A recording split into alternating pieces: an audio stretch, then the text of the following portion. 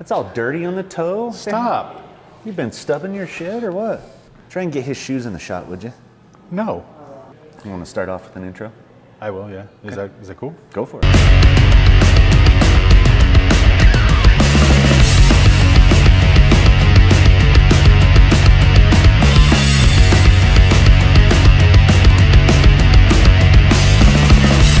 Hello everyone, I'm Jim Wilson from Grand Teton Harley-Davidson, and this is Shane Fredrickson, Sales Manager at Grand Teton Harley-Davidson. We're here today to kind of go over some of the new changes and differences between the new model 2024 Road Glide and the previous model 2023 Road Glides. Two schools of thought. We're going to do a little bit of representation as far as old school and new school is concerned, based upon some looks and some technology as well. For all intensive purposes, we're both kind of old school guys, but since I'm mentally about 12 years old, they made me take the technology side. Handles it much better than I do. I'm more of an analog kind of guy. Nothing wrong with that, and that's kind of the nicety of being able to showcase not only the old school mentality in a 2023 and the new school mentality in the 2024, but highlight the differences in the segue between the two bikes, so you guys as viewers can see kind of a first aspect the same as we are. So this is the first time we've actually been able to physically see and touch these bikes in the physical. So it's really nice to be able to highlight the differences and see those differences. Because it's greater than just technology, right? And Correct. aesthetics. There's some performance Absolutely. upgrades, and there's some actual physical changes to the bike. Honestly, is going to enhance rider comfort and performance. Confidence and comfort, right? Yeah. The two most important things on a motorcycle, you guys, confidence and comfort. And they've focused the changes that they've done on the aesthetic value based upon those aspects. They're trying to make the bikes perform better, ride better, and ultimately for the consumers themselves, for you guys as the viewers, for us as sellers, we're all in this gamut together. We're all riders. So the idea is to make the bike perform better for the ultimate end user. And I think that's really what they've accomplished. And I think one of the things that we would be remiss if we didn't point out is that previous to 2024, we had three different versions Correct. of this bike, right? We had the standard, we had the special, and then we had the ST. That is correct. Right, so we had three different powertrains. We had the 107, 114, and the 117 available in those units. And now we've got one model that kind of blended it all together, and it comes with the 117. Every single one of them comes with the 117 cubic inch motor, is that correct? That is correct, with the exception of the limiteds. The Ultra Limited and the Road Glide Limited still have that 114 motor in it, which is a great engine.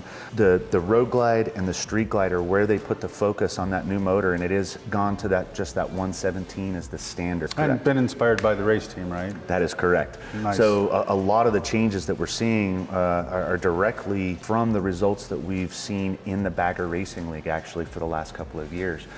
In the media alone, with the release from Harley this year, we were able to see a couple of guys really kind of shredding it up and having fun on the STSEs, and that's the kind of rideability that I'm looking forward to be honest with you, Jim. So they not only did they address maybe a performance issue, but from the powertrain, but they also enhanced suspension and rideability. Is that correct? I mean, yes, sir. I think if I'm not mistaken, we got 3 inches more travel in the suspension. Is that correct? That is correct. And the idea is to provide a little bit more travel so you can utilize the suspension more appropriately. And we've got some additional adjustment that's available in the new suspension as well. And that's where we're going to get some of that control feature back into that game. So as we change not only our mindset from rideability, but the performance aspects based upon passenger or weight bearing. Right. So now we can control a little more holistically right out of the box what those features are doing for us. But traditionally, the adjustment on the suspension was mainly focused on weight bearing and load. That is correct. Correct? Comfort. Right. Comfort is where they were putting the focus. And now we have an adaptation where we can a little more performance. A little more performance as well, right? So yes, we really want to cut up the corners. We can adjust the suspension to be able to do so. Yes, very that nice. is correct. And so, for example, Jim, one of the features that's going to be a direct advantage for the riders that we're going to talk about is the fairing design itself. And that's one of the things that's going to be hugely debated upon, is whether or not, well, I don't like it, or whether or not, oh, I do like it, right? Perception is the reality to the individual.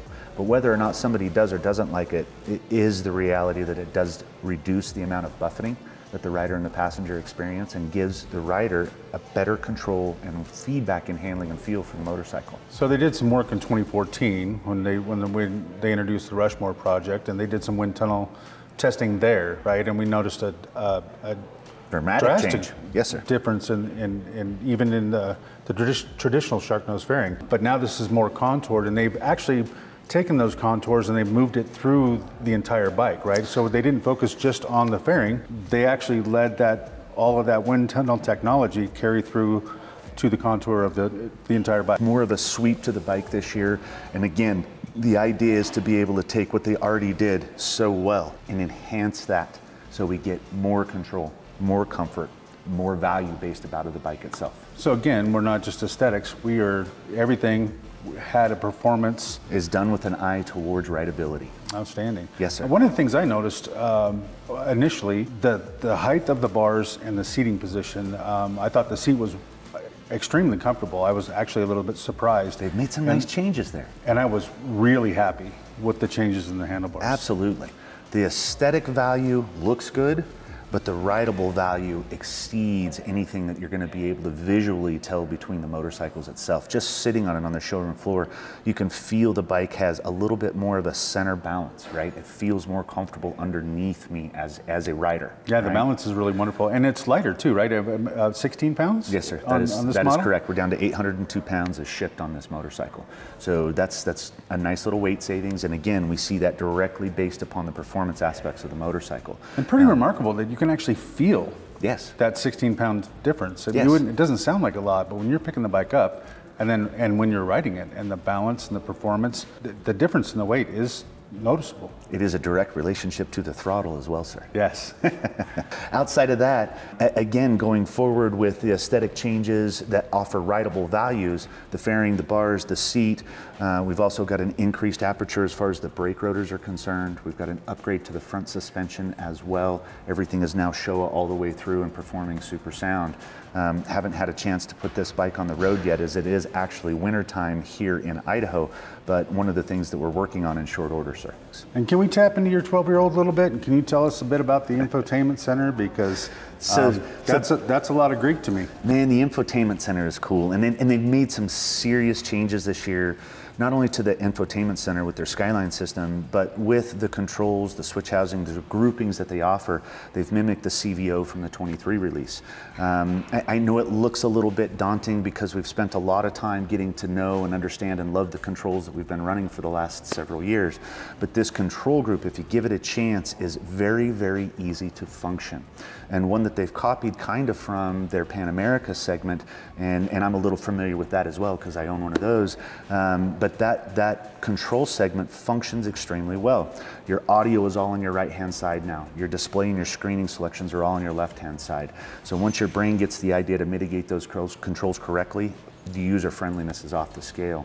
The way I think it looks user-friendly. Yeah, absolutely. It looks like it's easier to operate from what we've had in previous years. I truly do believe that. A little bit larger, a little bit easier to find your way. You can contour your thumb around the controls while you're riding without looking down. And the little bit larger doesn't hurt. No, okay. You are correct. All right. And there's a joke there, but I'm gonna let it slide. I got big paws, bro. I thought it was eyesight we were getting at. But you're correct. The ability to not only relate to the control groups in more of an intuitive design and inflection is awesome.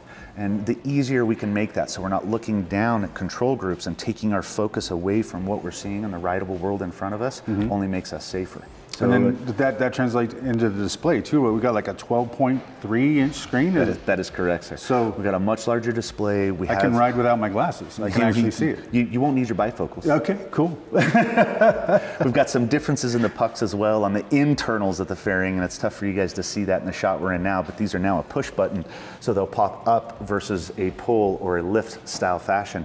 Again, the jury's kind of out on that for me. I haven't functioned them enough, but I do like the ability to have that snap closed. The pocket design's a little bit deeper, and your plug-ins stay in the same place in aperture. And you don't have to hold it open, right? No, sir. It stays up correct. now. It stays up. Perfect. With a little hydraulic assist versus just dropping back down on your hands as you're trying to reach into there. And they've initiated that type of technology into the vent, the wind vent as well, right? Because that is correct. Before we had a pop-up or open or closed, we had two choices. Pushing a button. Right? Yep. And now we have a fully adjustable, right? That is correct. We can actually contour the airflow And it's in any given situation, what we're comfortable with. Done in an adjustable manner that is not the push button, which I am super stoked they got away from the push button. The push button was something that within 2 to 3 years we were seeing some sticky activation. You know, some folks would have it jammed closed, some folks would have it jammed open, and honestly, sometimes they just didn't say anything and they rode with it in that way.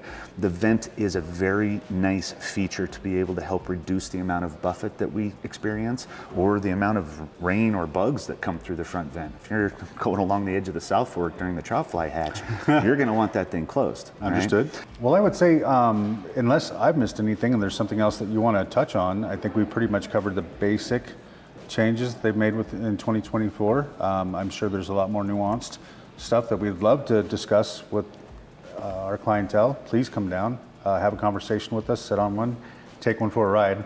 That's always nice. Do not be shy. Get into your local dealership. Look at the bikes, check them out, come see us. Coffee's free, BS doesn't cost anything, and I'm fairly long-winded, so have some time. Thanks for your time. If you like this video, remember to please like and share on Facebook, Instagram, and YouTube. Did I catch all three? Yeah, I think you got them, Doug. I think those are the three platforms that are out there. It's a couple of old school guys trying to explain that.